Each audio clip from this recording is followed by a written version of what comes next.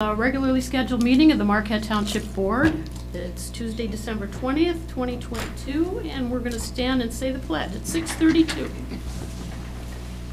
I pledge allegiance to the flag of the United States of America and to the republic for which it stands, one nation, under God, indivisible, with liberty and justice for all.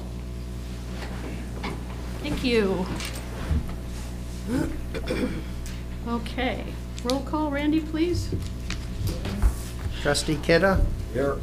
Trustee Winslow? Present. Trustee Everson? Here. Trustee Marks? Present. Treasurer Johnson? Here. Clerk Rattara is here, and Supervisor Durant. Here. Staff present is Manager Kangas and Attorney Zappa. And our Fire Chief, Dan Shanahan, is here. I don't see any committee members as of yet out there. So. Lenny on Zoom. Oh, and Lenny's on Zoom, so. Great. Thank you. Do we have any emails? We do Public not. comments? We do not. Anybody wish to address the board before we get started? Anything you want to talk about or? Nothing?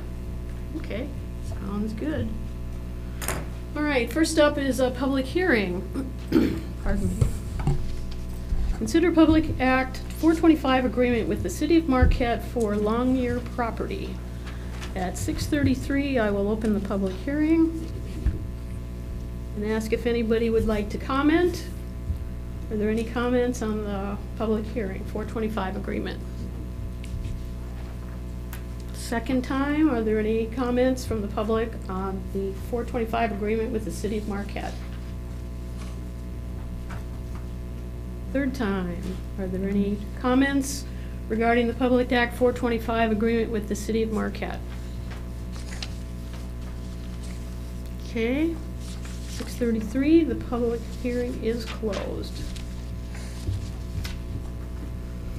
All right, so we need approval of the consent agenda. Tonight that consists of regular meeting minutes of December 6, 2022. We have bills payable in the amount of $176,030.49. We have the Sheriff's Department, quite a few reports, August through November of this year. I also added in a little article on protecting Michigan forests. I thought was pretty interesting. How much is privately owned and how much is the city and state, or the state and federal, pardon me, and what we need to do to protect them. We also have a couple schedules from Marquette County Solid Waste Management Authority for 2023. And I did give you their abbreviated packet from for tomorrow's meeting. And there are some channel changes from Charter Communication. We've got November financial statements from 2022, and we have a budget amendment, so we will need a roll call on that. Randy, if you want to read that. Okay, so I'll move to accept the consent agenda as presented first. Support. Motion and support? And then, Yeah, go ahead, sorry. and then the budget amendment, which is, let's see here, it's one of the last days of the year, but unfortunately, I think we're gonna have one more, so we might have to schedule a public meeting to finish that one, but I'm not quite sure as of yet, but take care of that if that happens. So budget amendment 2022, and that's 08. Authorization is requested to adjust the revenue and expenditures in the various funds. In the general fund, expenditures are increased due to the vacation payouts, automatic handicap accessible door opener, and the new lawnmower purchase. Fire fund shows a decrease in revenue with the taxes. The liquor law enforcement fund revenue and expenditure increases are based on actual payments from the state of Michigan. The wastewater fund expenditure increases are in the sewer system and customer accounts due to the vacation payouts and bonuses, and in the garage, which is repair and maintenance. Water fund revenue increase in the sales from the utility payments. Expenditures are increased from the vacation payouts and the bonuses. And the solid waste fund has increases in revenue due to the year end and vacation payout and bonuses, probably the decreases. If I may just add real quick to that for the board's information, the majority of these amendments are a result of contract negotiations that were finalized after the budget was approved. And we didn't know whether or not we would need to make these amendments until year end, because a lot of them are so close to budget amount anyway. Go ahead, Randy. Okay, Clerk Rattari is yes. Trustee Marks? Yes. Trustee Kidda? Yes. Trustee Winslow? Yes. Trustee Everson? Yes. Treasurer Johnson? Yes. And Supervisor Durant? Yes. Motion carries 7-0.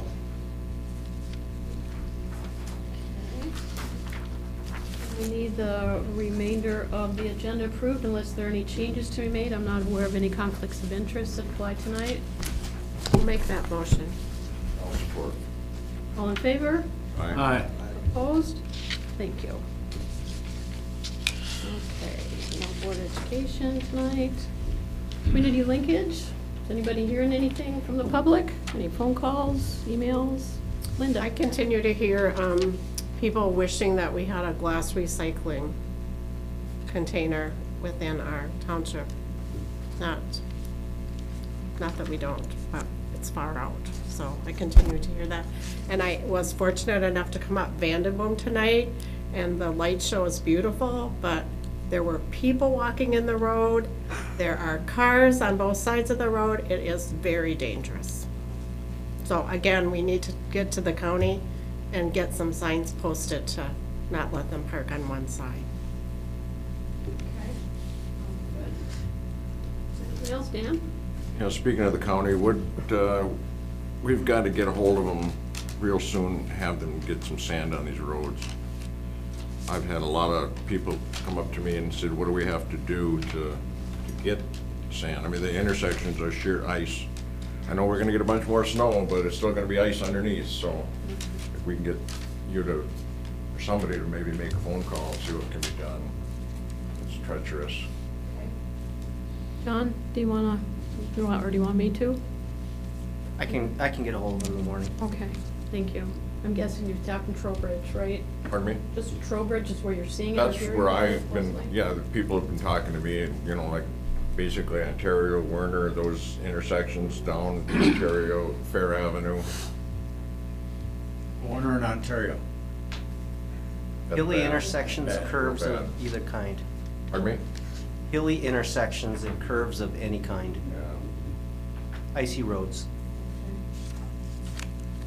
Sounds good. And remember, our next meeting is gonna be January 4th. It's Wednesday night, 5:30. So our schedule, I just wanna keep putting that out there. Don't show up Tuesday night, because you won't vote on anything. So Wednesdays from now on, at least until we change it, at 5:30. There'll be a schedule posted also on the door after this meeting. I think we need an email too, for some of us, not too. I can do that. I'll do it Tuesday. Well, you won't be late. I won't be late, no. Okay, let's get into the policy part of the agenda. Consider fire department on-call firefighter Andre Brown. This is probably, well, yeah, will be the last recommendation from me and the fire chief for this year, and we will get a new roster next year on our first meeting, updating everything of what our fire department looks like. But I'm making the recommendation of the fire chief and to hire Andre Brown as probationary firefighter. Dan, did you wanna talk, or, okay, does anybody have any questions? I gave you just a little bit of background there that I had gotten. U.S. Forest Service as a firefighter in Colorado, graduated from Northern. He will attend the State of Michigan Fire School this winter if his board approves, and he would be our another probationary firefighter. I'll support your recommendation. Support. Any comments, questions? Anything for Dan? Sure. So this is the third person we've approved in the last couple months. So are we having people leaving the service, or are we growing, or do we have people on leave? There's a few people on leave. probably know a few of them, and I'm anticipating some being on leave soon. And yeah, we're gonna grow, you know, we're getting busier. We're almost maxed out, and possibly some people will leave. But right now, it is increasing our staff. So the goal is to have 31 active people. That's why, just so people don't think we're just growing bigger. Oh, no. We do have a maximum. Okay. Which is 35, and we're currently at 34 with this hire.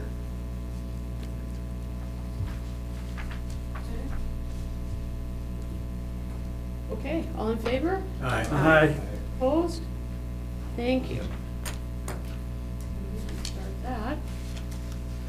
Then I have some more recommendations. This was my biggest year in quite a while of having to fill a lot of spots. Fortunately, many of our committee members are reappointments, so that's even better. I guess for those watching by YouTube, I can just reappoint quickly Jim Johnson to the Planning Commission, Dennis Ferraro to the Planning Commission, Tom Fury for the Rec Committee, Frank Stabile for the Downtown Development Authority, Jim Johnson, Zoning Board of Appeals, and as Planning Commission liaison for that committee, William Truscott for the Zoning Board of Appeals, James Becker for the Zoning Board of Appeals as alternate, Mike Springer as the alternate for the Iron Ore Heritage Recreation Authority, Kelly Hillier-Genshaw, Board of Review, and Mickey Truscott, Board of Review. So I also have one more position open for the Board of Review. It would be from January 1st, 23 for a 2-year term, so like 2023 and 2024.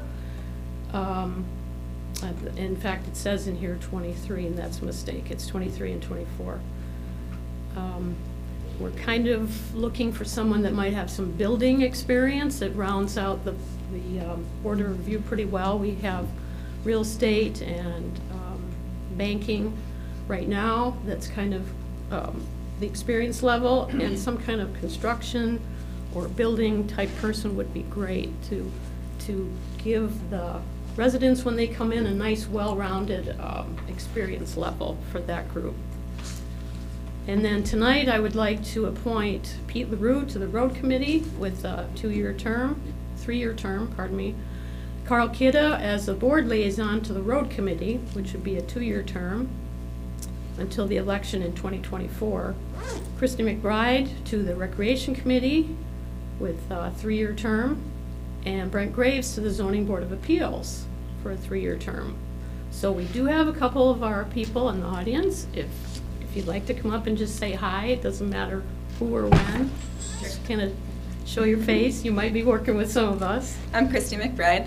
We just moved to the township 2 years ago and have 2 little boys, so I'm excited to be on the rec committee and to increase the opportunities for recreation for our family and everyone else in the township. Excellent. Thanks for joining us. We appreciate it. Anybody else? Yep. I'm Brent Graves, and my biggest qualification is I'm Christy's next door neighbor. But anyway, we were at a meeting a month or 2 ago, and I just thought that one of the things that's most annoying is folks who complain but never do anything. And so I thought, well, there are openings, and I'd like to help out, and decided to volunteer. That's great. We sure appreciate it. Welcome. The only other position we have open then is the Downtown Development Authority, and you'd really have to look at the map, but you can kind of guess it's in this corridor area and a little bit up past the township office, down the corridor. You would have to live or have interest in that area in order to fill that seat on the Downtown Development Authority. That's a 2-year term. So if anybody's interested in Board of Review or the DDA, call us, call the office, fill out an app online, whatever. We'll get some information to you and see if you might be interested in doing that. So my motion is to make all of those appointments. I'll support it. I have a question. Okay? On the Board of Review, isn't there some change in the state statute? They have to have some kind of a class or something before they start? Yep. They have to do training, and they can be done online now. Michigan Townships Association has a lot of those classes online. They are live. You'd have to do them live so that they can record that you're in. And you do get a certificate. And the one class is for 2 years. So you don't have to do it like the next day or something. You've got 2 years to do it. But there is a huge book, and there is some training that's a state board, so there's a lot to be learned about that one. But thank you for mentioning that. Did somebody else say they had their hand up? One of you guys? No? For this motion, I gotta take a break. The camera system is an issue. Acting out, okay. So we have motion and support. Any other questions? All in favor? Aye. Opposed? Thank you. And thank you to all of our committee members. We appreciate you. Okay, so we're doing a timeout here. Technology is great when it works. Anything else on the agenda? I don't even know what that is.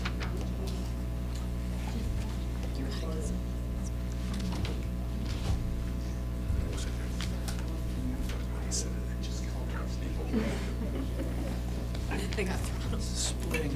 The data used. Yes. It's a hot spot this week. Yeah, sometime. Hopefully sooner than later, but we'll see how everybody's schedules are.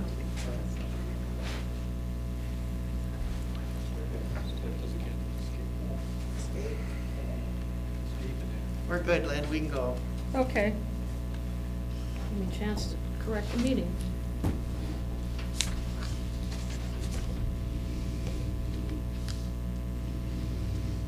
Okay, so next up is to schedule a special meeting to discuss township events. When we were doing the budget work sessions, there was quite a bit of discussion on how we see the events that we sponsor and work with during the year evolving into next year. We've got the Christmas tree lighting, of course, what we just did. And in June is the car show that takes place at the mall. And August is our Community Day in Lions Field. So if you wouldn't mind meeting sometime in January, I think that's good. at least an hour, it might even take 2 hours, to see what we want to do or not do, how we want to change them. John did leave or we did already approve the budget, but that 12,500 is still in there. So we can do what we want with that. We can put it somewhere else, or we can support an event as it comes in, or whatever we want to do. So if you look at, I'm assuming you all have your Wednesday meetings in your calendars already. What's your schedule like, Randy? I'm just out of town the first weekend in January. Weekend? Yeah, The first, from Wednesday to Wednesday. okay. So third week, or any time after that Wednesday in the second week. So sometime like at the week of the 16th That'd be fine. would work. If we do it on Monday or Tuesday. Now, we've got another one that works. Carl, what is your schedule like? Mine's pretty open on the week of the 15th, 16th. Okay. Do we want something like 3 o'clock? Does that work, or you want to do an evening one, or 16th of January, how's that look? Monday or Tuesday? Any time on that week, 3 Anytime o'clock? that week. How does that work, Randy? Monday? 3:30 would be better. 3:30. You want Monday? It's Martin Luther King Day. Okay. Okay, 3:30, Monday, January 16th. So I'll move Discuss to, events. so I'll move to schedule a special meeting on Monday, the 16th of January, 2023 at 3:30 for the purpose of discussing township events. I'll support that. Okay, questions, comments? All in favor? Aye. Opposed? Thank you. That's one out of the way. Okay, we had a request from a board member to consider creating a township police department. That was discussed a bunch of years ago. And the idea was to discuss it again, get some information, current pricing, So it was suggested by another person that maybe we just have an ad hoc committee with their task to kind of do all the legwork and then bring the information back. Because a lot of it's going to depend on cost, besides availability. What I'm hearing is it's hard enough to staff the current police and sheriff's departments as it is without trying to find more people. But, so that's the proposal, that we set up an ad hoc committee or whatever you want. This is just a recommendation. However, if you want the full board to do it, that's fine. So whatever you think. If you don't want to do anything, we'll go to the next one.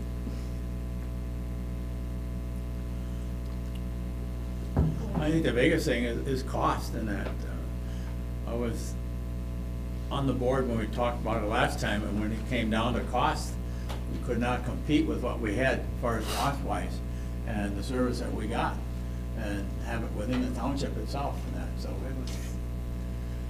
So whatever the committee is, I think they're going to find out once they look at run the numbers and availability of people to fill the positions. It's going to be very, very difficult for the township to move in that direction. It may be a good time to take another look at it, but I just feel that I don't think it's there. I think the cost is going to be too high for the township to move on their own at this point in time. So I don't know. That's my feeling. Okay, John? I have no problem with supporting adding additional sheriffs to help us out if we have a need for it. But I agreed with trustee Erford. I agree that there isn't a need at this time that I can see that wouldn't be way out of cost for the township. And so if people want to serve on a committee to find that out, that's okay. I don't want to serve. It would be bad. In fact, I suggest I not serve because I'm so opposed to having it. What else? Anybody? John? I think Treasurer Johnson hit on what I was going to say, but brief conversation I had with the city manager before this meeting is staffing. Even if we choose to go down that route, can we find the bodies without stealing them from the neighboring agencies that we're already relying on to create our own department? So that's probably the biggest factor, along with the escalation of costs to operate such a department within our organization. We all know everything's going up in cost significantly. That's not to say we shouldn't look at it again. We know it's been looked at before. We can freshen up the numbers. We have a pretty good example of a township police agency in Chocolate Township, but I think they're having the same staffing issues that the city and the sheriff's department are having. It's kind of a revolving door of people chasing the best deal that's available right now. So everyone's stealing each other's employees because there's no other bucket of staff to pull them out of. Linda? Okay, so here's what I see. We talked about the cost of our own police department. We didn't really talk about stealing employees. We didn't really talk about what other things look like. We didn't really talk about who was on and why it didn't work last time. I think we want to look at the numbers and see what the numbers are, and then you drive your decision. I too, Ernie, was on that group before. But I think you have to take the numbers first and then decide. And if everybody said we're not going to do it because there's no staff, people wouldn't do a lot of the things that they do today. We wouldn't build the hotels. We wouldn't have another restaurant come into town if we said that, oh, we're not going to do it. Or we did it before, and I've said that too. We did it before, it didn't work. Well, that doesn't mean we shouldn't look at it again. And so we're really looking at the cost of a police department for an individual township. Is that, I have to look toward the person who really wanted to look at that. You know, it's really just running numbers. I agree. I think if we don't run the numbers, we don't know. So I was the one that wanted to, I'll be the first one to go on, and I think an ad hoc committee is all we need for it. Run the numbers, see what we got, and go from there. Yeah, so the committee wouldn't really have to form if that's all we're looking for then, it's just numbers. We could get that from, staff could put that together. Why not have an ad hoc committee? What's the difference? Well, I don't care, I'm just saying if that's all we're looking for. I mean, if we got, do we have anybody else that would want to sit on it? Linda? Sure, I'll help you look at the numbers, yeah. And you don't even have to meet in person. You know, you really can put it all together and then look at it and then come together one time. Right. The numbers are gonna tell you what it is. Well, exactly.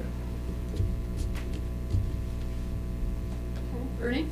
The other thing, not only the numbers, you have to look at the personnel, what's been available within the Marquette County, what kind of problems all the agencies are having at this point in time to fill the positions. What do they have to go through? Now, if they can't fill their positions, I don't care what the numbers are, doesn't make any difference. You can pay anything you want, because all you're doing is you're robbing Paul to pay Peter, and then it's gonna go all the way down the line. So, ad hoc county committee is fine to look at numbers, but rather than the numbers, you also look at availability of personnel, what kind of problems you're gonna have immediately and into the future to fill those positions that you're talking about and that. You're also gonna have to look at where they're gonna be located within the township too. So there's a lot of other things underneath the dollar amounts that you have to look at too. So I don't want to be on the committee because I can just see, and I've seen too much from the last time, and I've watched the costs accelerate within the township for our 2 officers and our costs for our equipment and that. It's not gonna get any cheaper. It's just gonna go up, because you're gonna have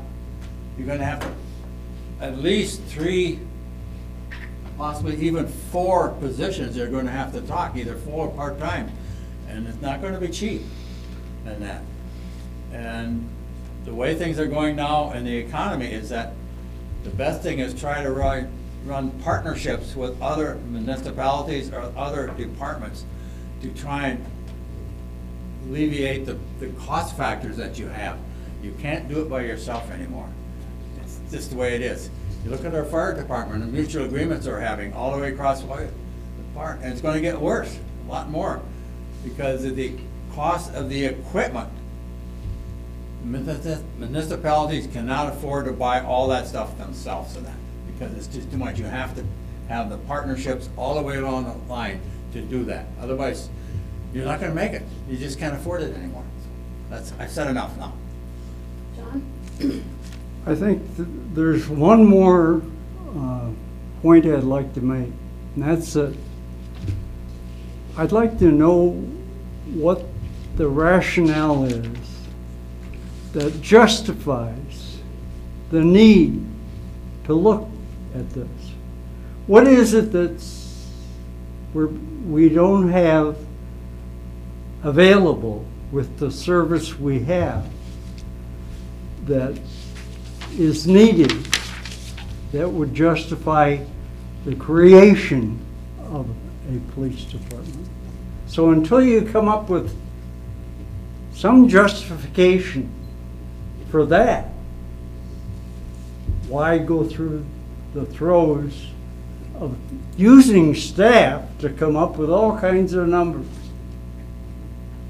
that we now know pretty much from those who have had experience that it isn't going to be there when you look at it. So I guess back in 1978, when we started our own fire department, we shouldn't have looked at starting our own fire department. We should have just kept contracting out with the city, right? It's worth looking into, that's all I'm saying. It's not gonna cost us anything to look into it. It's not gonna change anything just to look into it. It is gonna cost us something, because you're using staff time. What staff? Who's gonna run the numbers? Linda and I can run the numbers. Where are you gonna get the numbers from? Other municipalities. Okay, that's fine. How can we get the numbers ourselves if we don't get numbers from other municipalities? Ishpeming Township's got one police officer. I don't think we can run on one, I think two, but let's start somewhere. I'm not saying there's anything wrong with what Sheriff Zybert and the deputies at Marquette County are doing for us. But is there a way to save money? I don't know. I didn't have the privilege of sitting on the committee last time when you looked at it. You keep saying it costs more, but you don't have any figures. I can't go back in time because I don't have Well, those figures. back in time wouldn't matter because that was so long ago. We need current figures. But at the time, that was the main crunch of everything, was the cost factors, and that at that point in And time. it may come down to that, but it's at least worth looking into. Okay. I don't have any problem with that. The committee wants to serve on it, that's fine. Well, I can tell you right now that November's law enforcement, let's see, year-to-date, 155,000 so far through November. So we'll add another 17,000 or something for December. Last year we spent 173, and that doesn't count the car. So that ranges 40, 50,000. We saved 3 years to put the car together. And we know when the sheriff was here that when he spoke, well, I don't know, a month ago or whatever, he rattled off all the things that we get for that 17,000. Besides excellent care, we get all the equipment and all the training, and they pay I'll just say the utilities. They pay all the insurances and overtime, and they handle the schedules. They have a place to do the reports, their computers, all that's covered. Besides the fact that we don't have any qualms about the service we're getting. I mean, even when I was in the hotel, we had outstanding coverage. Didn't matter what time of day it was. We had somebody, state police would show up, the city would show up. If And that's the not sheriff gonna couldn't be change. there. We Right. still have the state police out there. We still have other deputies that are on the road out there. If we need be, we got the city, we got Northern. We're not short on police in this area. That's not the issue. Okay. So we have Randy? I'll move to establish an ad hoc committee to discuss establishing a township police department with trustee Winslow, trustee Everson on that committee, with the purpose of just getting that information, presenting it back to the board. And there's no timetable on it, whenever you get it. Support. Okay, motion and support. John? I think it would be wise to ask me to participate on that as well, and just to help with gathering the data. I think that would be beneficial for the committee to have a lot of that information requested coming from a staff level. Well, then I'll amend my motion to add Manager Kangas along with the two. I'm not trustees. trying to step on anyone's toes here. Thank you. I think, I know most of the parties that have numbers that they'd be willing to share, Chocolate Township, the city.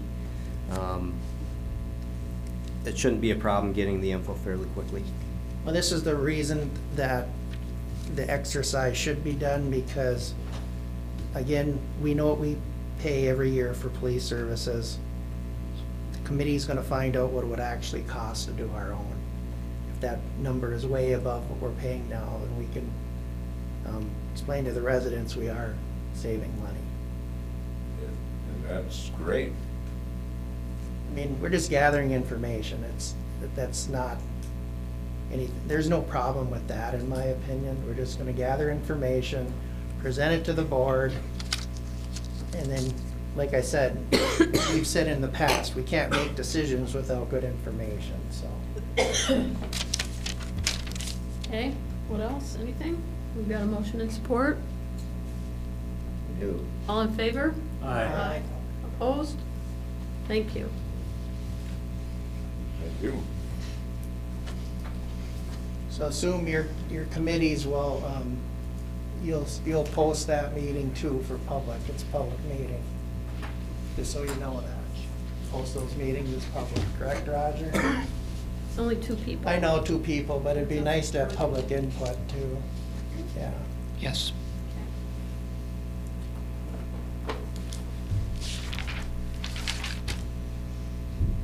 Okay. Discuss Marquette County Solid Waste Management Authority funding request, PFAS processing facility.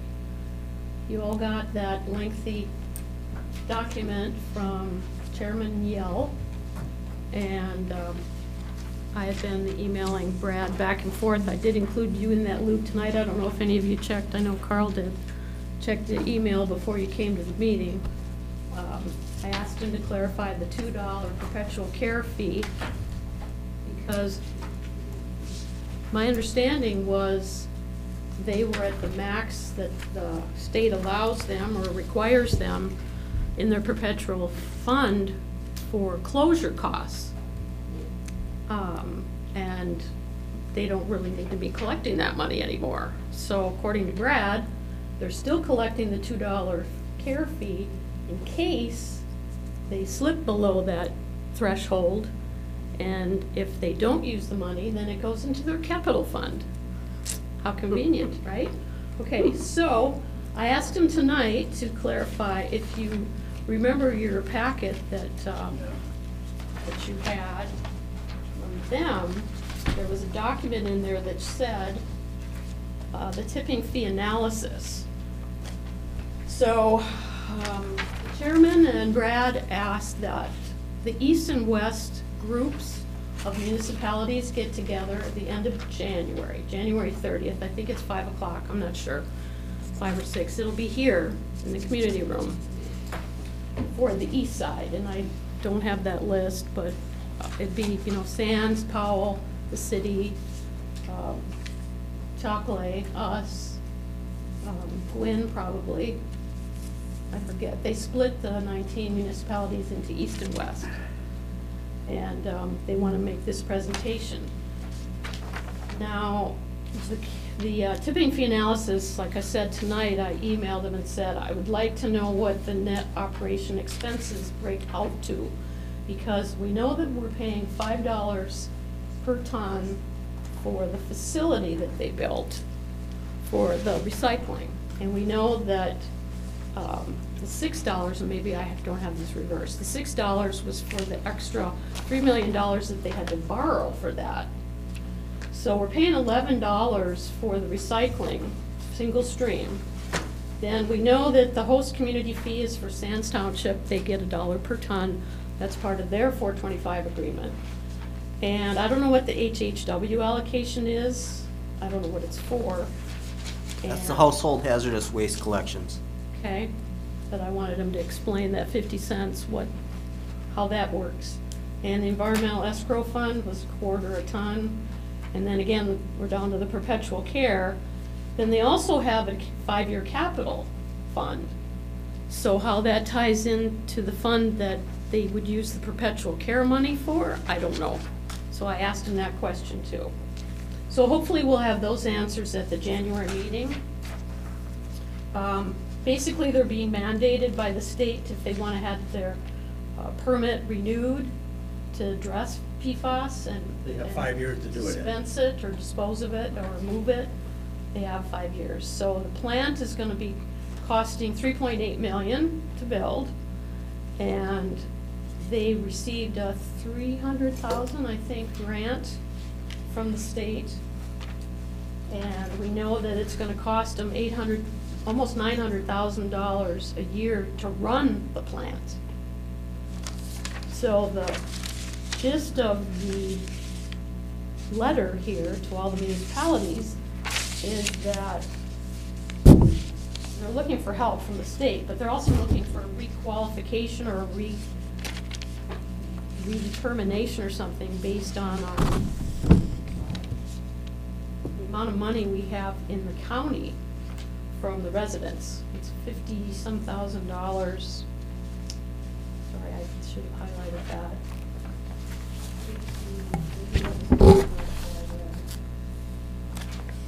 Anyway, they're looking for different classifications so that they can apply for some more grants. So this is all gonna be brought up in the meeting. I told Brad that I was gonna present it tonight, so you had a little background. And if you have questions, we'll get that tipping fee analysis broken down a little bit more, because they're suggesting $68.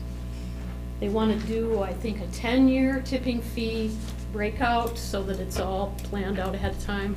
We're supposed to have another $6 increase in July, I think it is. I shouldn't say yeah. It's supposed to increase for 5 years, and I think this is year 3 or 4. And that That's been doesn't a have- $2 annual increase. They had the extra That's what it was. for COVID revenue losses that Yes. has since come off. Yes, thank you for that. So, I'm not looking for anything here, this is information. I just wanna make sure we were kind of, if you had any questions between now and then, you are all invited. It isn't just for supervisors or managers to come to that January meeting. They'll post it. If we all decide to go, we should probably post it too, just so everybody knows that we'll all be in the same room. 'Cause it should be a good-sized crowd if everybody attends. Ernie? This is all fine and good, but my feeling is we need Eagle there. They're the ones that are mandating it. This is, to me, is an unfunded mandate from the state that we have to do it now. Do I agree with what they're doing? Yes and no. I don't know enough about it. But we have a state department that's mandating X number of dollars that we have to spend, and we have no say on it. And I think Eagle needs to be there so we can ask them point blank, are you gonna fund this? Because this is another unfunded liability that you're placing on the municipalities, period, and that's my feeling in that. So I need Eagle there. And I'll tell you right now, they're not wanna come. They don't wanna be here at all, no part of it. But I think we need to start applying pressure to these departments within the state that are putting forth these unfunded mandates to all the municipalities in the state. If they want to do it, that's fine, but then you come up with the dollars to do it. We can only ask our residents X number of times for money and that. Because if you look through here, you could get up to $14 additional monthly charge if you look at all the data, if it comes through as they say. So you look at what we're paying right now, $15, you put another $14 on top of that. I don't want to be on the board if we do that. And I don't think any of you do either, because you get that first bill of $30 a month. And I'll tell you right now, this place will be packed and there'll be nothing that we can do about it. Our hands are tied. It's not only us, it's everyone else in the county. I know, but It's everyone else in the county, not only us. I know, but what I'm saying is, our residents will be here if we have to do that, so. And then we tell them, it's not from this board, it's from the solid waste board, that we're passing the cost on from the solid waste board. There's where you need to talk to. We controlled our cost here. It's the solid waste that needs to be talked to. I understand that. But when I go to the grocery stores or go to Target or something like that, or meet someone on the streets or that, you get tired of trying to answer these questions, because they're not gonna accept the answers. They're gonna continue to come after you and that, especially after the bills come out, so. And That's my feeling. That's why we try to educate them as well as we can. It's like a few years ago when that garbage fee went up, we told them, it's not from us, it's from the Solid Waste Authority. We're passing their cost on to you, because we're not absorbing it. I agree with you, so. But I still think Eagle needs to come and tell us why they don't wanna fund it themselves and that. I'll suggest it to him. Anything else on that? John? Can I just say that we are in a unique position at this point in our history, in that we've discovered we have a landfill closure fund we don't need to have anymore. That may be this township's saving grace, in that we already have a bank account that we could use to pay our share of this added cost. So think about that. Yeah, but like Ernie said, you know, even if we did cover it for a year, that next year, I'm talking about the initial investment cost to build the wastewater plant. And let's remember, we all hate these unfunded mandates, but they can get away with it every time they can tie it to public health. And this is a public health issue because we're talking about PFAS in the leachate that they have to treat before they discharge. So you're not gonna get Eagle to back down on this one. It's a public health issue. We are going to be forced to pay our share of it. Figuring out what our share is based on historic tonnage might be the challenge. But you could equate the new debt that they have to take on to build this plant by community based on average historical tonnage and figure out what Marquette Township's share is. And that's how we pay our share. I don't know how they're gonna calculate a separate tipping fee for us as a result and keep it straight, but it shouldn't be that difficult. Just think about that as a potential solution. they did suggest too, doing a countywide millage. And I think it was $50 a year, which is not a whole lot, but per household.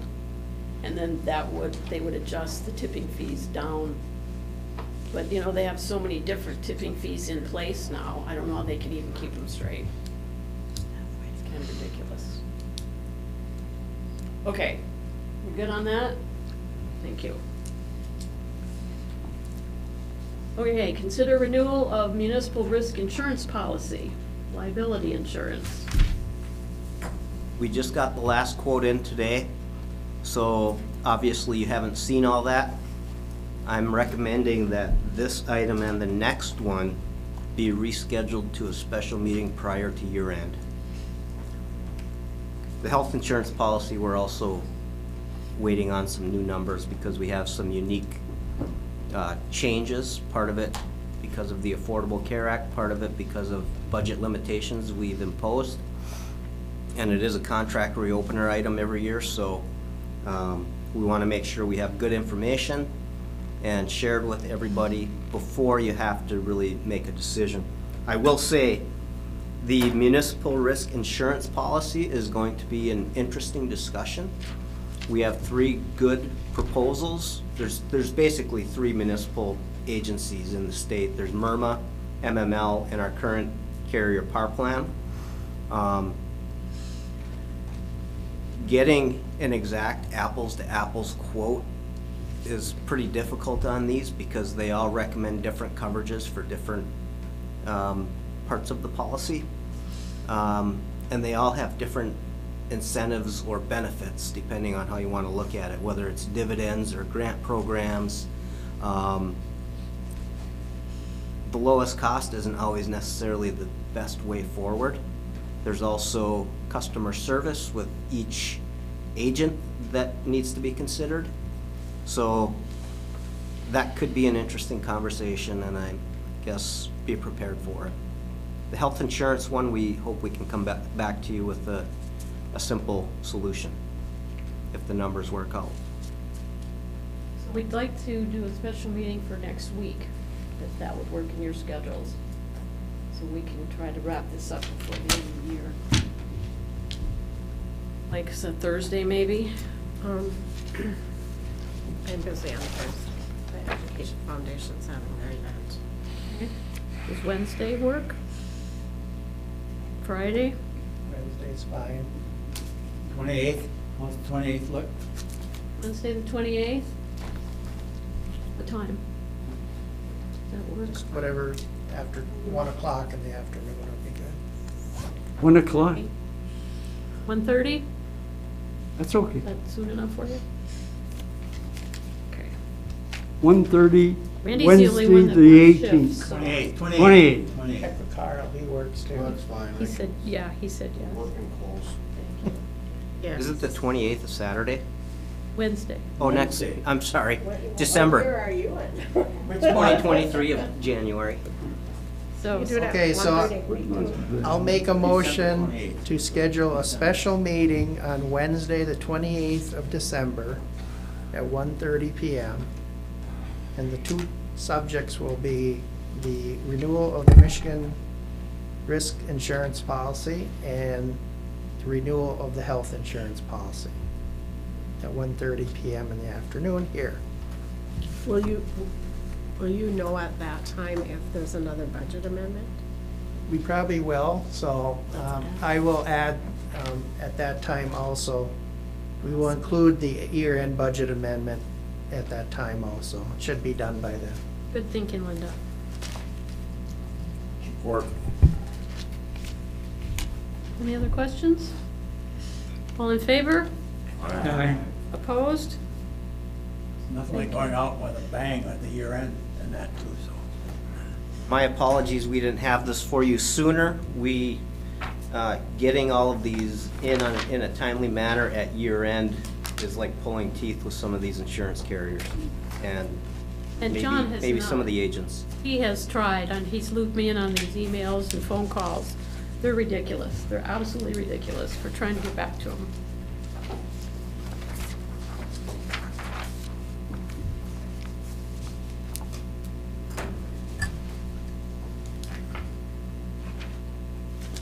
So 3 topics on that meeting will be the year-end budget amendment, municipal, the insurance, the municipal insurance policy, and a health insurance renewal.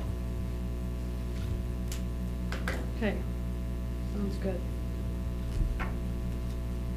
Okay, consider. Did you call a question on that? I can't remember.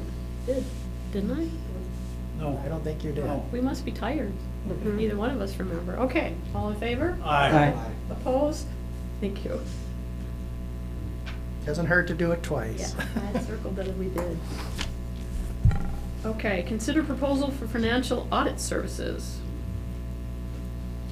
You have one proposal to consider. We requested them from 8 separate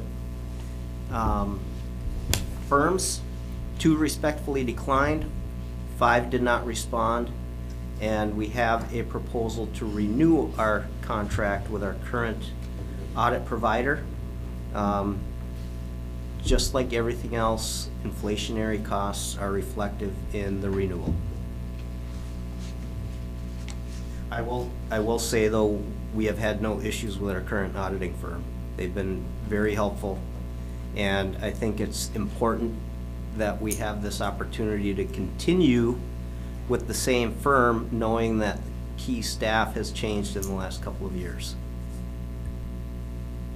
Yeah, I know we've called them a few times for different things, Kim's help, and they're great. Ernie? Me again. Looking at the dollar figures, we went from 9,600 to 70, and we're increasing by $7,140. And the comments was there, part of it was because of staff changing within our, so we're talking that big an increase because of staff changing and that. I know what our accountant did for them last time, so it's quite a jump in that too, so. That number will stabilize again as they get confident with our new staff, but inflationary adjustments are showing up in every new quote we're requesting. I understand that. So It's that's just that also part of it. I just looked at the numbers and I looked at the comments that were made there. so. Yeah. Unfortunately, we have nothing else to compare it to. I would have at least expected one from our local firm that provides auditing services for municipalities, but they did not respond. Andy? I'll move to accept the proposal from Gabridge and Company in the amount of $16,740 for 22, $17,200 for 2023, $17,700 for 2024. Support. Motion and support. Anything else? The only question I have is, John, do you know, are they gonna do that additional form? Is that included in that proposal?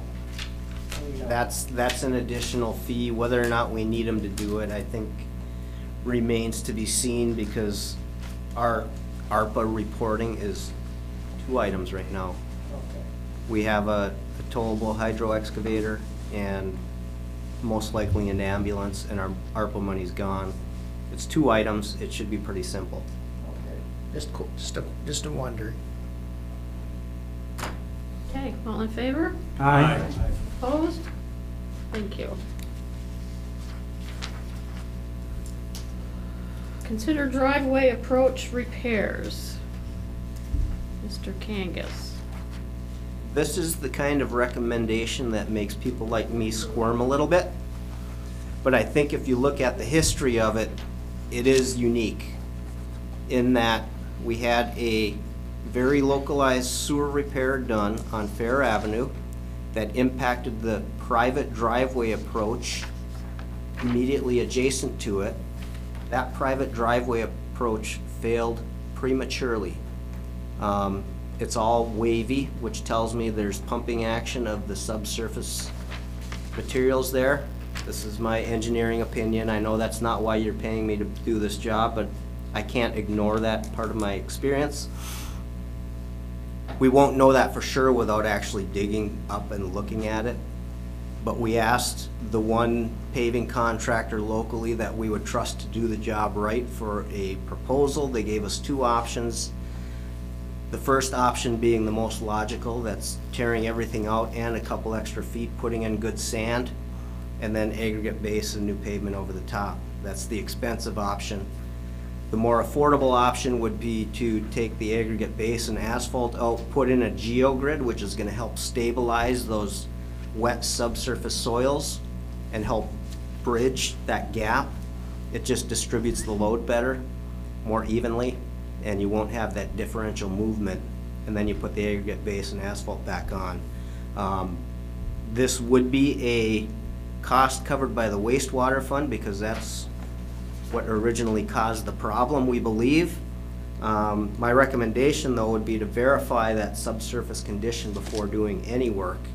And our staff could verify that pretty quickly once frost laws come off. Superior Paving said they would honor this quote for 2023 construction. Tom? I move to award the driveway approach repair at 1963 Fair Avenue to Superior Paving for the quoted proposed amount of $7,600 to be paid with wastewater fund reserve. Support. And support. Bernie? I have two questions here. One is I'm looking at 7,600 and I look at the actual costs that they're recommending. They start at 23,800 and looking further down, they're going to deduct 7,600 and we're talking about 7,600. There's a differential of $16,200 here. That would be a typo on my part then. The deduct is 7,600, so it's actually 23,800 minus 7,600. Okay. That's fine. The other question is, I'm gonna ask the board if I should be voting on this because he's my neighbor across the street and I know him very well. Now I'll have to ask the board if I should be able to, if I should vote on this or not. I think you should. The only question when you do that, Ernie, is do you have any financial interest in this? I don't have it, I just Okay. want to let the board know this at this point in time. If you don't have any financial interest in it, then you should vote on it. The actual cost, if my math is right, is $16,200. My apologies. So it'll be, so it's 16,200 it'll be. And you will verify what needs to be done. That's what I came up with.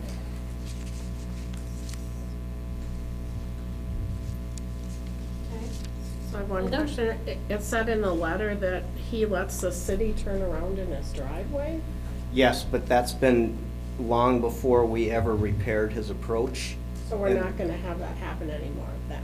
Well, that's the intent of this geogrid, is to stabilize that, or help redistribute the loading so you don't have that differential movement.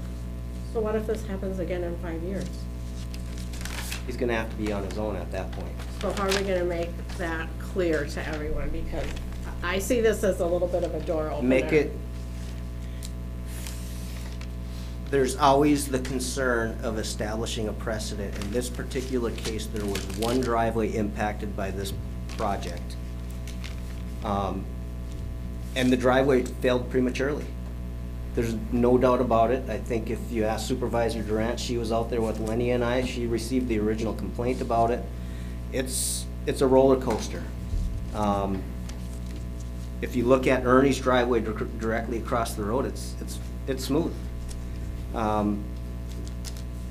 can't argue that what the township put back as the restoration from this sewer repair gave him a better product. It was not an improvement. The remainder of his driveway, which is significantly older, is in better shape. And he didn't have this kind of differential movement happening from heavy trucks turning around in his driveway before our project. I don't have that to prove to you. We have to take his word for it. I think if we... It's not been a problem. I think he said 20 years. Yeah. His original driveway is 20 years old. Yeah, it's got a little bit of rutting in it, but it's not all wavy like the approach is. Yeah, this is like inches of waves. It's not the kind of driveway approach I would want at my house. So did you say yes, they will not be turning around in that driveway again? Or they'll continue to turn around? I think he's okay with them doing it. And So we you won't- may want to indicate in your motion that this will be the last time It's we a make this one-time repair. Yeah, repair to the property. correct. Whoever shows up after and owns the property, we're not Yep. fixing it. And you know, I don't think we can blame the heavy trucks that are turning around there because they've had this agreement and it's that close to the border with the city, they have to turn around somewhere. They don't loop, right? Yeah. Can I interject real quick? Sure, Lenny, go ahead. Yeah, I did talk to the city, because I believe that's who was turning around right there. They will not be turning around there. I think they're gonna go down to the nearest intersection and turn around there from now on. Okay, that's good to know. I'm sure he'll appreciate that too. Do we wanna, okay, Ernie? I brought this up to the neighbor, and that, because in the mornings I can hear them, and that, turning around and that. So and I can see their flashing lights and everything else and that, so. He was trying to do something about it. Where he went from it, I don't know, but it's been going on for a while, and that too, so. Well, just so it's made clear, John, and you're the motion maker, this will be a one-time. Right, payment. One time. right. So anything beyond this is not us, on us. And I'll approve that amendment, yeah. So it's a one-time payment of $16,200 to fix that. Anything else? All in favor? Aye. Opposed? Thank you. Okay, One last thing on that. Yes. The driveway approach is in the public right-of-way. It is not on private property, just for the record.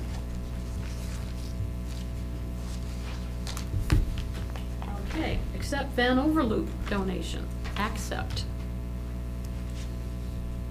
Move to accept the Van Overloop donation and earmark it for the beautification of the Grove Street entrance sign. Support. Motion and support. Comments, questions? Thank you from the family of Peg Van Overloop for the donation. Very nice. All in favor? Aye. Opposed? Thank you. Okay. We're back to the 425 agreement. Consider the agreement with the city for the Longyear property.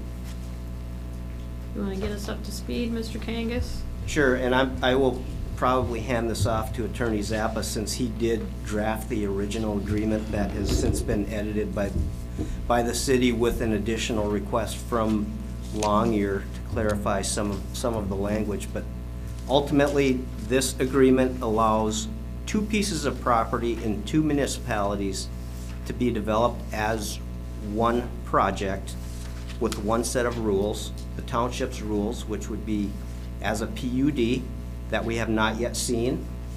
The agreement being approved by both municipalities does not tie anyone's hands on what that PUD ends up being. We would collect the taxes, distribute the operating millage to the city after admin fees are deducted. We would provide all of the municipal services, including public water and wastewater, and generally treat the city's portion of this property as if it were in the township, but it would not be. And Attorney Zappa can probably explain that all to you in proper legal terms. Thank you. This is not an especially unusual type of agreement, though it might be for Marquette Township to some extent. But basically, 425 agreements have been around for a number of years to facilitate a good working relationship between two adjoining municipalities. Portage Township, the city of Houghton, for example, have a number of 425 agreements. The concept here is going to be that it will last for 50 years or can be renewed for 100 years. At the termination or the expiration of that agreement, the land would then revert to the city of Marquette because the land is in the city. The question, there have been a number of questions that have been sent my way in the past couple to a few weeks on this. As Manager Kangas indicated, this is by no means a determination of what the PUD, which is a planned unit development project, would look like. Though we have an initial draft proposal from the developer, so what they're proposing is a fairly condensed group of housing units, because we've had a number of presentations and information concerning the housing shortage, especially for the working class folks in this area. So this would be designed to help address that, not solve it, but help address some of those issues. The reason it makes sense, perhaps, in this case is because the area that belongs to the city is within the city's boundaries, really has no practical means of connecting to utilities, but through the township's sewer and water system. The developer would extend those systems if the developer accepts that cost from Marquette Township to the existing portion of this project that is in Marquette Township, and then also to those units that would be in the city of Marquette. The two lots or two parcels abut each other. There's a rigid statutory process for adopting a 425 agreement. The plan you have, I believe, contemplates just about every type of scenario that you would see in a 425 agreement. People who ultimately live on the portion of the land that is within the city boundaries would vote in Marquette Township, would pay their taxes here, would receive police and fire support from here. The payment that would be made by Marquette Township to the city would be basically the operating millage that is actually collected for those parcels as improved, because naturally the tax base will go up if the improvements evidence themselves. It would not include the administrative fees, because of course the administrative fee is to help compensate for the work involved in collecting those taxes. It would not include special assessments, for example, and I don't know that there are any special assessments existing right now on that, but it's conceivable that some type of assessments might be levied in the future for whether it might be lighting or additional types of utilities that we're not even contemplating. Those would have to be applied to what they're being assessed for. They also would not apply to, the payment to the city would not include those taxes that I've referred to as pass-through millages, such as the Iron Ore Heritage Recreation millage. It wouldn't apply to our fire department millage or the extra policing millage, because we are going to be providing those services to this parcel of land that currently has no residents on it to require services, essentially. So with that, moving forward to the process, a public hearing is required by both entities involved in a 425 agreement. So there's a tandem type of process going on right now in the city of Marquette. This is the night that you had your public hearing. Under the statute, the parcel that is being transferred into, or is being proposed to be transferred into the township, in theory, they could have, a referendum could be demanded. That's, without going into tremendous detail, that's extremely unlikely to occur in this case, because essentially there aren't any residents there, to the best of my knowledge, so it has to be a certain percentage of residents who file a petition.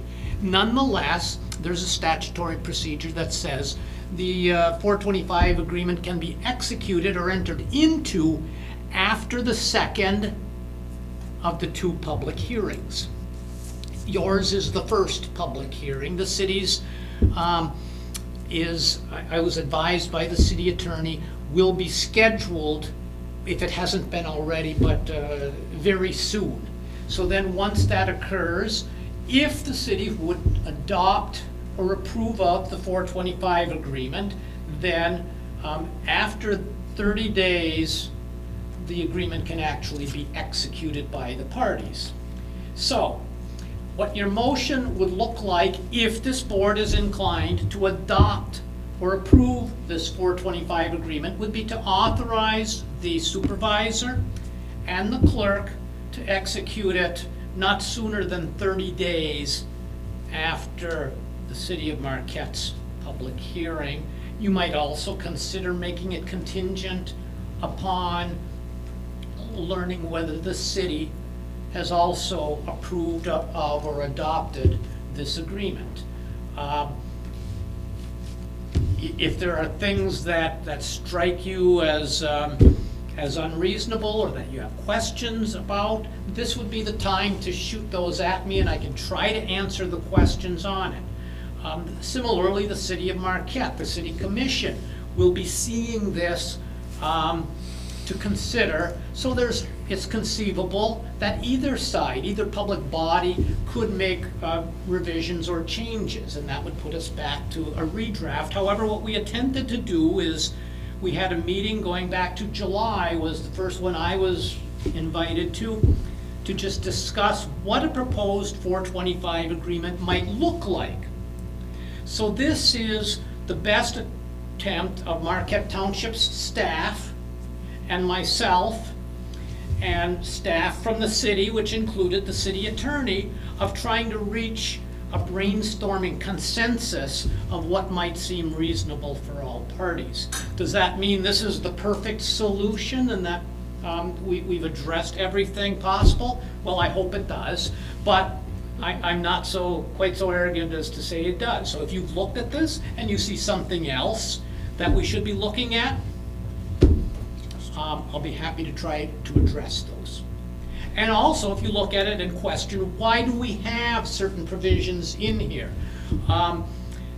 There's undoubtedly a reason for it, because there was an awful lot of time and attention. In fact, I think I drafted the initial version of this while I was sitting at home with COVID. So I had plenty of time to give that some thought. Randy? So last week, when we were here for the recount, I did chat with the city clerk about this. And so those residents, if approved in that 425 agreement, would vote here. That is correct. Okay, so that's okay. We'd have to change the QVF for, well, we would work it out. I'd let Kyle know. And let me also hasten to add that this is different from, for example, an annexation, which you hear about sometimes. This is an alternative to an annexation. We are not taking this into our jurisdiction in that manner. That's a completely different process. And in fact, if a 425 agreement is adopted, neither party is permitted to consider annexation during this time.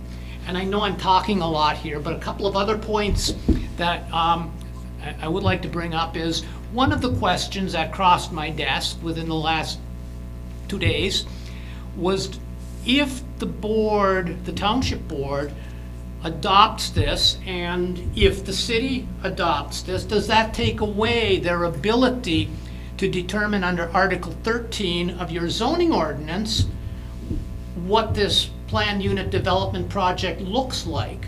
That, well, this is just too dense, or we think you should consider taking these measures to preserve recreational features because it is in a semi-recreational area also.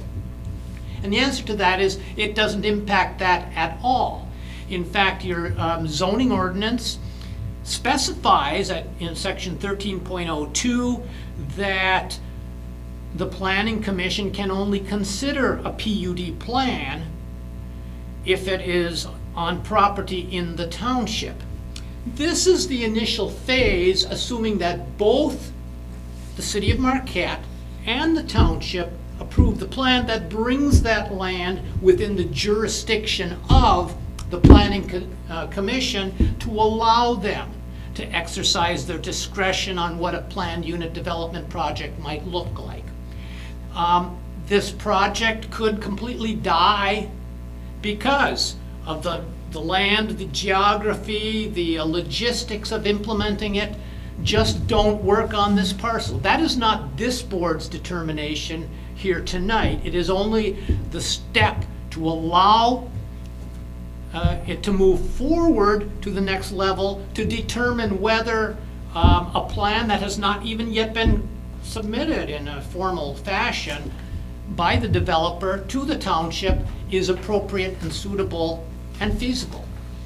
So approving this plan does not approve a development plan. There is no development plan specifically other than a very initial preliminary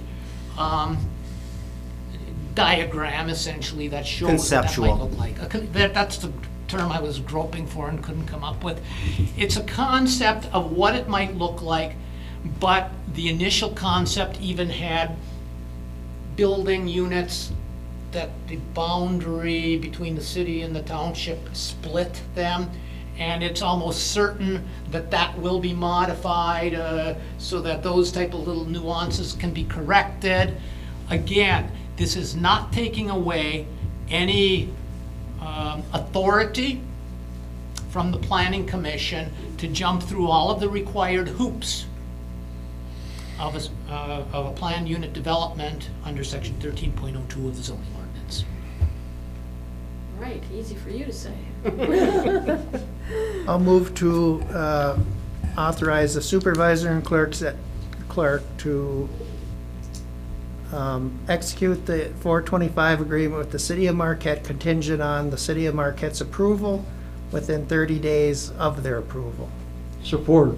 And I'll request a roll call vote on that. Okay. Motion and support. Bernie? Me again. Looking through all this, and everything follows pretty much our 425 we already have with Sands and everything else. It's very similar to that. A couple things I have as far as looking at from the treasurer's perspective. I'm looking at the administrative fees charged, which we're going to receive, but not the actual the operating millage we're not going to receive. Now, I have a question on that, because the fees are not going to cover the costs that we're going to incur in the township and that. Randy talked about elections. There's costs to running elections, which comes out of the general fund, which is funded by all the taxpayers within the township. Now, we're going to be running the elections, and we have to get that dollars from somewhere. The administrative fee is not going to be sufficient to do that, period, to do any of this and that. So I just want to make the board aware of that end of it. So we're going to be collecting taxes. The treasurer's going to be billing all the residents through the tax and sending the tax distribution out. The only part we're keeping is administrative fees. and I'll be very honest with you, it's not gonna cover all the costs within the township and that, so. Regardless of what it is, it's not gonna be anywhere near it, even when they're talking about $90 million out there. It still is not gonna be sufficient amount to cover all our costs, as the other residents do, so, John. Okay, go ahead, John. We should put this in perspective. We're talking 34 acres, which is about 20% of the total property size. If 20% of this property is, or development is within the city, and we don't know what the actual number of units looks like that's on the city parcel, that could be 40 homes. I'm just using a round number of 200 total based on what we've seen before. 40 homes in the city. We know the clerk is running the elections already anyway. 80 more people in the QVF for an election that's already happening. That particular example I'm not specifically concerned about. I will say, the way our tax structure is set up works in this case. I won't say it's perfect. I agree that some of your concerns are valid. We have, going back to special assessments, we have a special assessment for our fire department operating, correct? Act 33. Yes, we have a special millage for law enforcement, right? Right. We'll still maintain that, which will be passed on to the sheriff's department. We will provide water and sewer services, at least for the terms of the agreement. We collect all those fees, so Lenny's department will be covered. Fire department's covered. Law enforcement's covered. Those are our expensive departments. I'm not as concerned about 40 new voting members on city property, basically acting within our jurisdiction for 50 to 100 years. Roger? If I could expand on that a little bit, I didn't look at the number of units or the percentage of land tonight, as maybe I should have. But keep in mind that right now it's essentially vacant land. So if the manager is correct and it's 75 or 80% of the land surface of this project is already in the township, then this project very likely or may not happen if the 425 agreement doesn't come to fruition. What that means is 80% of that project will be in land that is within Marquette Township's jurisdiction, so that's where your tax base is going to increase to cover the admitted increase in expenses. You will have increased expenses, and there's probably expenses we're not even thinking about that will increase. But what the factor to be weighed is the increase in your tax base from the 80% that's already in the township, or 75%, or whatever that percentage is. But that's where the bulk of the project is. And again, there has to be some type of an incentive for the city as well to engage in this. And keep in mind that they also have vacant land essentially there. So this would be a development for them, and they have a higher tax base than the township does. So, you know, that was something that was discussed at the meetings of, can this realistically make sense as a project? I don't have a crystal ball to know that if the 425 agreement isn't adopted, that the developer would pull out. But there are economies of scale involved, and perhaps there's a reasonably good chance that if it can't happen on the whole parcel, that the whole development just dies, at least for now. Okay, Randy?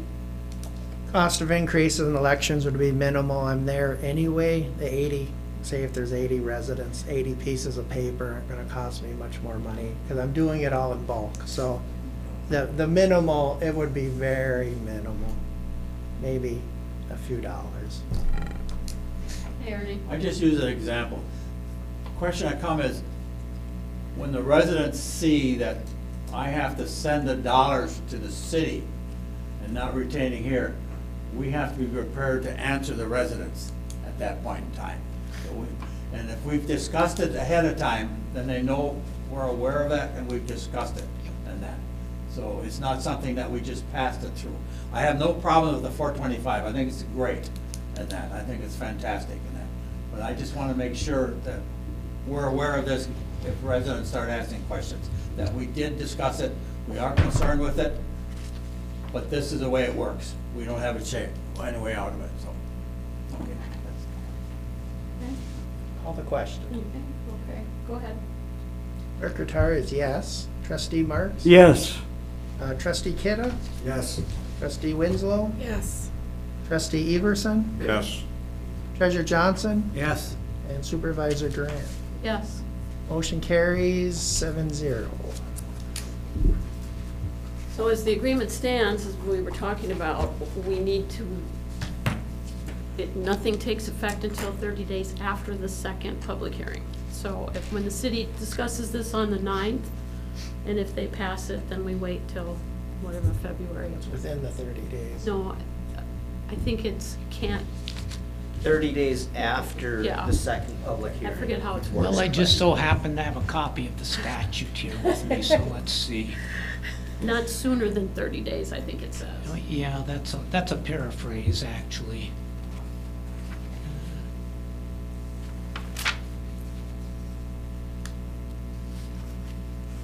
The not sooner than 30 days is a valid paraphrase. So it'll be 30 days after the approval. Correct. Okay. So somewhere around, And that- and then what happens? Then it's It gets executed It's eligible jointly, to come to having a plan. and then it goes to, it has to be filed. Okay. And there's a process for filing it, which is a matter of days. That's not a long, drawn-out procedure. But by that's any what means. triggers Longyear to be able to submit the plan. Yes. With the final okay to go ahead and figure out what they're gonna do. That's correct, because right now, there is a chicken and an egg question here to some degree. But if the plan was submitted before action is taken on the 425 plan, Longyear, or the developer, doesn't know whether it should be submitting a plan that includes this 34-acre parcel in the city or not. And quite frankly, that would dramatically change the nature of the project. And it would be somewhat of a waste of time for them and money for them to just guess whether it might go through or not go through, to do that first. So that was our consensus, is it makes much more sense to have the 425 plan considered as the initial step. And there's also a provision that if nothing happens, that if the PUD is rejected because it just doesn't work for this parcel, or if the developer decides that their fortunes have changed and they don't want to move forward with the project, then this doesn't stay in effect for either 50 years or 100 years with the extension. There's an early termination provision in the contract. I'm sorry, well, yeah, it is a contract in the 425 agreement. So on the outside, that would be 4 years that it would be in effect, and it could be less than that. There's also a provision in there that it could be much sooner than that if both parties agree that this just isn't going to come to fruition. So this isn't something that you're acting upon that's going to be in effect until 2279, or whatever year this is, 72. It can end long before that, if things change. Okay. Are we good? Okay, thank you, Roger, that was invaluable for everybody. And I will apologize to the fire department, public works, and the attorney, because I put their updates in the wrong part of the agenda. And I looked at that and said, something I should have, you know, you get that feeling in your stomach that something's not right. I missed it too, sorry. Oh, well, Dan got educated. Come on up, Dan. You needed to know, because the 425 would affect you anyway. I could have texted you, but No, I'm just kidding. thank you for your And I will patience. be very brief, I promise. I'll just hit a few highlights of our training last night. Marquette City firefighter Captain Vogler came in and just taught the whole group of us about smoke and scene size up and new construction. Something a lot of us older guys needed as well as some of the newer people. Just the way fires are starting quicker and burning hotter and faster. It was an excellent class. Emergency response, EMS mutual aid, only 6 last month. We did assist on Marquette Township with 1 structure fire. Call volume year-to-date is up 15%. Membership currently is at 33. We are all getting a little bit older. I know a little bit. It does sound like we're expanding quite a bit, which is a good thing. I know everybody was in such a slump, but we do seem to be expanding a little bit, but some of us are getting older too. So we're going to be prepared. We're going to have some people that are hopefully moving up.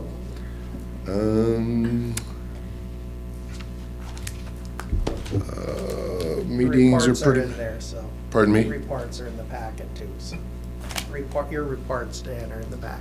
Okay, okay. We did receive an email from FEMA today. We were denied on both of our AFG grants. So I will be, the ambulance rep is coming up tomorrow, and I don't know what the prices are gonna be now. I There have a goes good the rest idea. of our ARPA funds. Yep. Lowe's was very generous and gave us the superhero fund, $1,000 at their cost. Shopping spree for the fire department, a lot of tools, stuff like that. And in a nutshell, we've been giving out a lot of and installing quite a few smoke and carbon monoxide detectors to residents. And that's it in a nutshell. They can just call you, right? They can call, set up an Stop appointment, by or and they pick can one stop up, in or- and, Yeah. pick them up. No cost. No This was cost. from a Well, grant, they're from correct? the state of Michigan grant, correct. Okay. Yep, But just so they know they can do that. yeah, yep. Little bit of paperwork because they're on a grant, but, yep. And they don't have 1-year batteries in them or No, whatever. they're the 10 Tell people about the 10-year batteries. Yeah, they're 10 years, no batteries to replace or anything. Yep, we put them up, they're good for 10 years. And call us again in 10 years and we'll install them or give you some more, hopefully, as long as this grant stays alive. So those batteries won't end up in the garbage line. That's Yeah, great. that too. Yep. Great. Any questions for the chief? Thanks again, All right, Dan. yep. Thank you. Hey, Merry Christmas. You too, Merry You Christmas. can stay around too. Oh, well, I gotta there's a little party going on across the street. Oh. Christmas party for the little ones. So we're gonna go over and say hello to Santa. Okay, Public Works, Lenny. You know, if you see this on the agenda and want us to move it, wave your hands or tell Let us. us know. We're not perfect, we do this a lot, but No, that's fine. feel free. Let's see here, real quick, with wastewater, some of the work has been completed on our Center Street lift station project. Right now, it's at a standstill basically for a couple reasons. One is it's winter. The second one is we have a very long wait to get our generator in. When originally the project started, it was at 52 weeks. So we're gonna be waiting a while to get the generator there. But the project is, I mean, we got some stuff done there, but for now, we're just gonna wait. We're continuing to investigate some inflow and infiltration issues there on our sewer collection system. This mainly occurs in manholes, although we've have seen it in grinder tanks as well. We're currently working on a couple projects to minimize this infiltration. So the guys had found a few manholes that were leaking groundwater. They were able to get it kind of patched up from the outside and the inside. So That project kind of slowed down, or is going to slow down here with the heavy snows coming, but we'll get right back on it here in the spring, and that kind of helps keep our sewer flows going back that we have to pay for. So we try to keep everything at a minimum that we can. So that's going to be a project that we're going to be working with going forward. With water, we are, as of this writing, we were continuing to wait for the pump number 7 to come in, but actually they were there today, and they were able to work on it today. I talked to Rob here in early afternoon. They were still working on it, so I'm not really sure if they completed the project today or if they got to come back to do some more work tomorrow. Supply chain issues were kind of holding that project up as well. One main thing was they couldn't find a Gould pump, like the replacement pump, so we had to find another supplier to give a comparable pump in there. So again, supply chain issues are really kind of wreaking havoc on things here, but hopefully that pump will be up and running by tomorrow. We've also been going through our meter program, so we have noticed that some of our meters, especially the big ones, the batteries have been kind of quitting on us. They originally had a 10-month battery life, or not, sorry, 10-year battery life on them. And it seems like what's happening now is that about 10 years and 5 months they're quitting. So we're kind of going through and we're checking. We can see the meters that are starting to drop out. The reads will come in missing a number. We can go out there and physically read them. All the numbers are there, but eventually the numbers will start dropping off. So we've kind of been looking at kind of going back to our records and seeing which meters we believe are going to be starting to fail. So we're kind of starting a rotation process in some of these meters to kind of keep up on it. We actually replaced one. We replaced the office meter head, I believe it was yesterday. So we had a manager, Kangas, and I actually had a good demonstration of what they do when they replace the meter heads on it. It was a pretty fast and efficient process that they were able to get in and get out of there. I've actually completed the Michigan Infrastructure Council Asset Management Champion Program. That's a mouthful. Manager Kangas had also completed that a couple years ago, or a couple weeks ago. I was a couple weeks behind him, but it's a very good program. It's long and intensive, but I did learn a lot that I believe that I will be able to kind of bring into our asset management programs as we're going forward. For the spring cycle, I have nominated 2 of our workers, a service worker and the water operator, to actually take this program as well. So the more people that we can get into this program with knowledge, it's going to make all of our jobs easier here as we move forward with our programs. Building and grounds. The staff has been keeping the parking lots and the sidewalks clean. I'm sure they're going to have a lot of work here to do in the next couple days. But whenever they've been, the snow's been coming down, they've been able to keep up on it and keep everything clean. A couple weeks ago, we attempted to make ice at the rink, and then it got warm on us, so that kind of didn't happen. But in the last couple days, we've been able to get out there and start making some ice. So I know I had a few phone calls about that here this week. We are currently out there flooding, and hopefully we'll have this up and running here. I'm hoping by next week. We'll see what happens with the snow and how many times we can flood it, but the weather should be conducive for it. And finally, the rink building retrofit is actually complete. So we actually got a video from Andy that kind of detailed everything that he did. So it's done, and so we'll be ready to go when the ice season opens here. And that's all I have. Great. Questions for Lenny? Okay. Thanks for staying awake for us. We appreciate it. No problem. Thank you. You bet. Roger, what do you want to share? Well, compared to last month, which was especially intense, this will be kind of short and boring. But had a lot of questions, work on getting the 425 agreement ready to be considered and just answering questions surrounding that. We've had a number of questions relating to the board's parliamentary procedures that may be a further topic down the road. As this board will recall, the Marquette Township Board has never formally adopted Robert's Rules of Procedure, but has always used them as a guide. And I know that that's been the case for at least 30 years, because the 30-year anniversary of when I came on board for this job is happening January 1st. And that's what I was informed by then Supervisor Max Muley and clerk Kathy Thill, or Musolf. Thill first, she got remarried. But in any event, the reason for that is very logical, and I won't bore you with a lot of detail on that, but it's the parliamentary procedure is important to maintain order and to be conducive to public involvement and participation, but it's not to be used as a sword or as a weapon. And if questions come up, I'll be happy to address those when or if they come up. But I'm making no recommendation for a change in that procedure, but to simply use Robert's Rules of Order as a guide, and this board has been pretty faithful in adhering to them as a guide, but it does not then require a special motion to suspend Robert's Rules of Order if we want to allow dialogue with someone who's here on a presentation or things of that nature.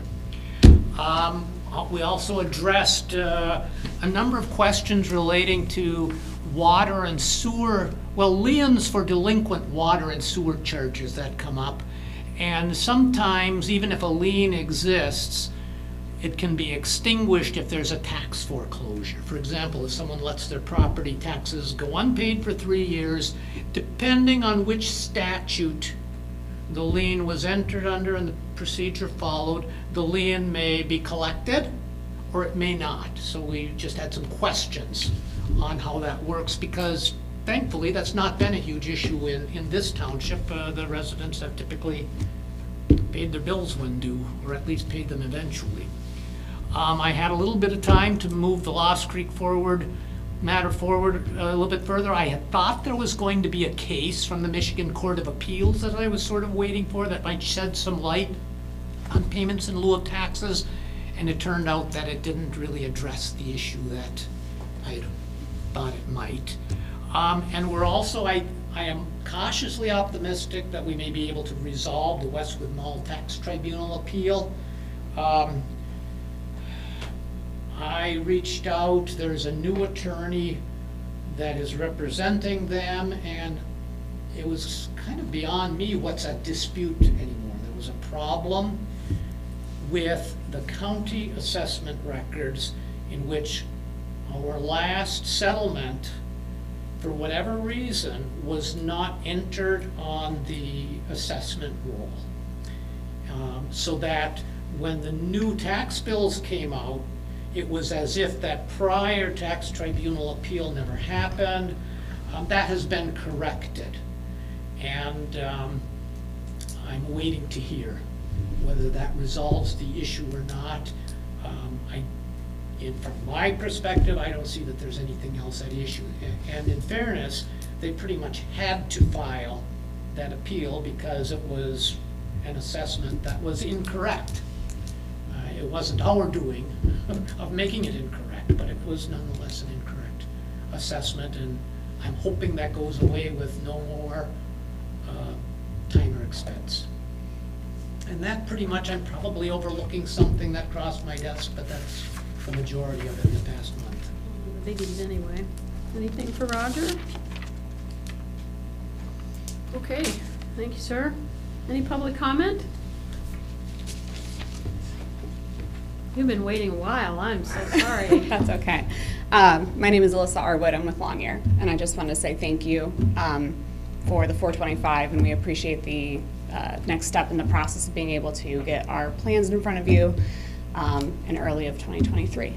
So thank you very much. We appreciate the opportunity, and we appreciate the regional kind of spirit of everyone working together. So yeah, thank you very much. Great, thank you. Thanks for coming. Yes, of course.